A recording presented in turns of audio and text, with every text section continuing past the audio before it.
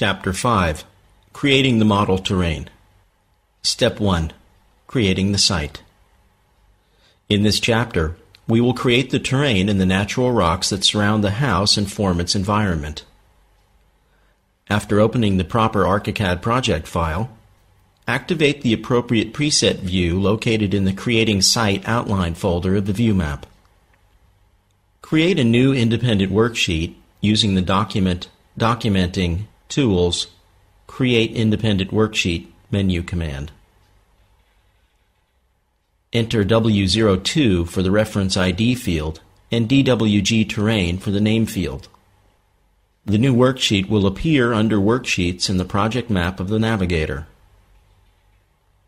With the worksheet window open, use the File, External Content, Place External Drawing menu command.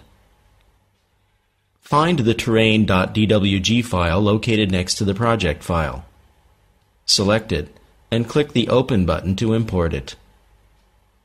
In the appearing dialog, make sure that 1 mm is chosen for the Set Value of 1 Drawing Unit In dialog and click the Place button.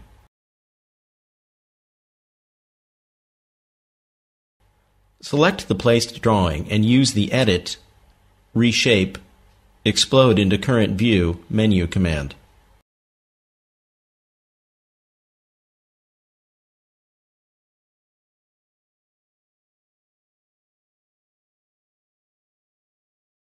Now, select all elements in the worksheet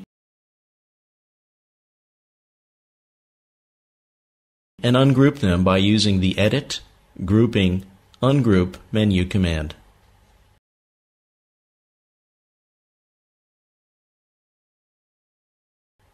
Right-click anywhere in the worksheet window and choose the Go To Floor Plan menu command from the context menu to go back to the floor plan window. These context menu commands are always available to help you quickly navigate among the last used viewpoints.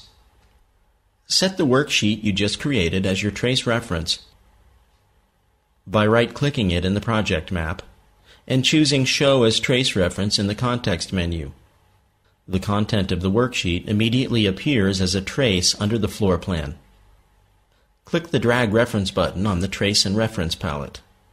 Move the whole trace reference so that the topmost node of the house's outline is located at the point of label arrow 1.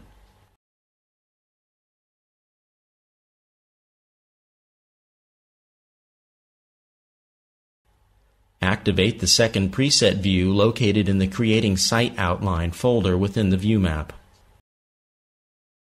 Select the Mesh tool and the Mesh 1 entry in the Favorites palette. Create the terrain by space-clicking the contour pointed to by label arrow 1.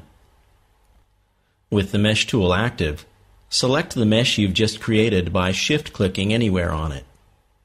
If the Multiply dialog appears on the screen, please click Cancel to close this first. Then, activate the Elevate Mesh Point option. In the appearing dialog, set -4,500 mm for height and make sure that the Apply to All checkbox is checked. Then click OK. Activate the next preset view.